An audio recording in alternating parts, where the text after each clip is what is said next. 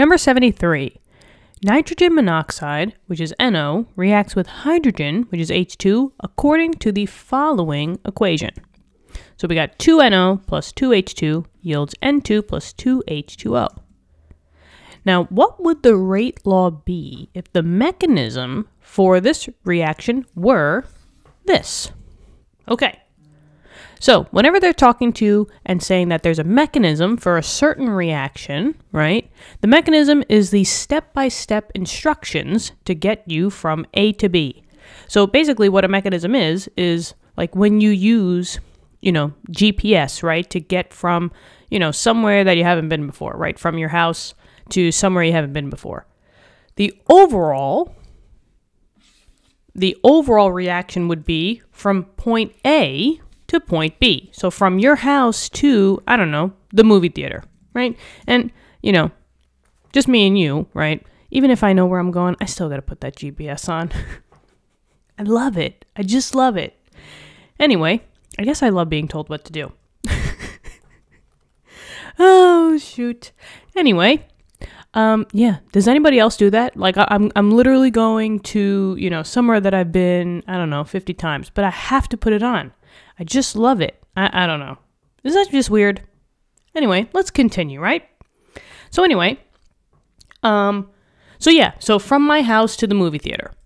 But now, in between, you got tons of different steps, turn right at, or whatever Siri or whoever, I don't know, is it Alexa? Alexa is talking to you? Next turn at left, whatever. But anyway, those are your mechanisms, quote unquote. Those are your steps, your actual steps. So step number 1 would be, I don't know, make a right turn at some street and then make a left turn. And now you're at the movie theater. So that's basically what a mechanism is. It's all of the steps to get you from your point A to point B. Now, we want to find out the rate law from those steps. And just know that if they give you out mechanisms, each one of these is a elementary step or elementary reaction. Elementary reaction. I like to call them steps, but sometimes you might see elementary reactions. So you got 2 elementary reactions here.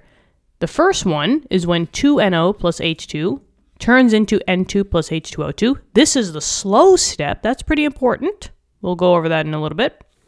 And then you have your second elementary step right after you make that hydrogen peroxide, H2O2. Boom. It's going to react with another H2, and you get H2O. This is a fast step. So maybe I'll highlight that in green. But overall, if we took these two and we added them together and we cancel things out on opposite sides, H2O2 is exactly the same as H2O2. That gets canceled. Goodbye, goodbye. Nothing else on the product and the reactant side are the same, so I can't cancel, but I have 2 H2s on the same side. Oh, 2 H2s. And if I add them together, if I add all the individual steps of my mechanism, I will get my overall reaction, right? How fun is that? But anyway, that's basically how you find an overall reaction. An overall reaction comes from its mechanism parts, or the elementary reactions. Keep in mind that an elementary reaction is a single step. Now we just want to find out the rate law for this reaction. Okay, the thing here is that if I got 2 elementary steps, which I have here, how am I going to know which one is going to be used for the rate law? Is it just going to be the first one? Is it just going to be the second one? Maybe it's a combination of both. The idea here relies on what's going on as far as how fast and how slow the reaction goes. Now, my first step, so maybe I'll say that here, my first step was, by definition, in this mechanism, it was the slow step. And if something is slow, right, we kind of talked about this, chapters ago, right, somewhere in your stoichiometry chapter, where you talked about the limiting reagent, right? You had an excess reagent and you had a limiting reagent. The limiting reagent is always the one that slows the reaction down because that's going to be used up. The same thing here.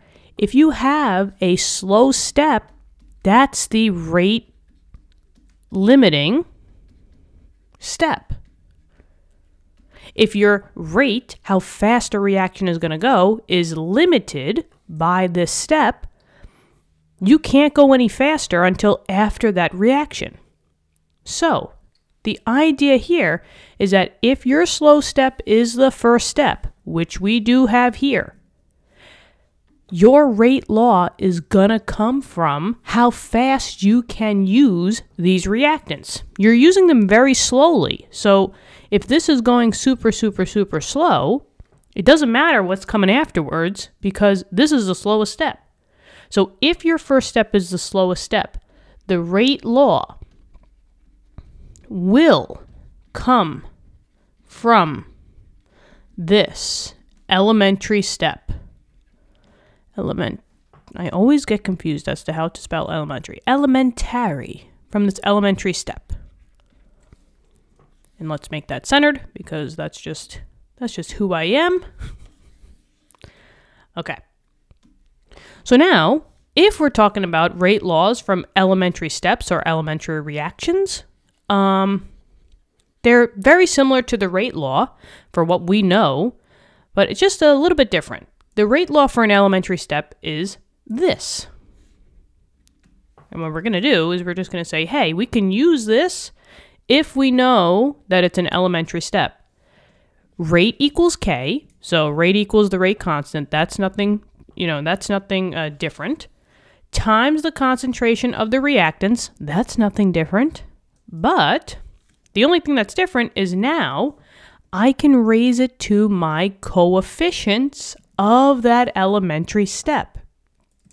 Back then, we were probably only given a random overall reaction. I didn't specifically know that, was that only a one-step reaction? Was that a two-step or three-step reaction? But if they're classifying it as a mechanism, and each one of them are definitely elementary steps, you can raise it to its coefficients. So the elementary step that we care about is the slow one. And the slow reaction is reaction number 2. Reaction number 1. 2NO plus H2 yields N2 plus H2O2. So let's use this for this slow step. Nobody cares about the fast step because that's not the rate limiting. That's not the slowest step. So let's go for it. Rate equals K times the concentration of the reactants. Let's see. For that specific step, I have an NO. So that's going in there. So let's put that in there. NO. And then I have H2. So let's do that. And now the only thing is that for each one of them, you're going to raise it to their coefficients because it's only coming from that one step. So let's see. NO had a 2 coefficient in the front. So I'm going to take my no and I'm going to raise it to the second power. H2 had a 1 in front. So you can put the 1 up here, but it doesn't really matter. Anything raised to the first itself. And that's the answer here. What was the rate law for this general reaction? It's this. And if, actually, can I copy this? I don't know, let's see. If I put this up here, right, as my rate law for the overall reaction, look how it doesn't match, right? This is NO2, this part matches, but there's 2 H2s, but I don't raise this to the second. Keep in mind that overall reactions do not have to abide by the coefficient rule. But if you are specifically saying that they are elementary steps and it's coming from an elementary reaction, then it has to abide by the coefficient rule. And that's it. What'd you think? I hope this helped. Thank you so much for viewing the video. Subscribe to the channel, and I look forward to helping you in more questions. Thank you so much for the support throughout, this journey thus far. My brother and I, we really do appreciate each and every one of you. Thank you so much, and we really hope that we're giving back great educational content. Keep studying hard. I'm always believing in you guys. Good luck on your tests and quizzes, and I'll talk to you soon, okay? All right, bye-bye.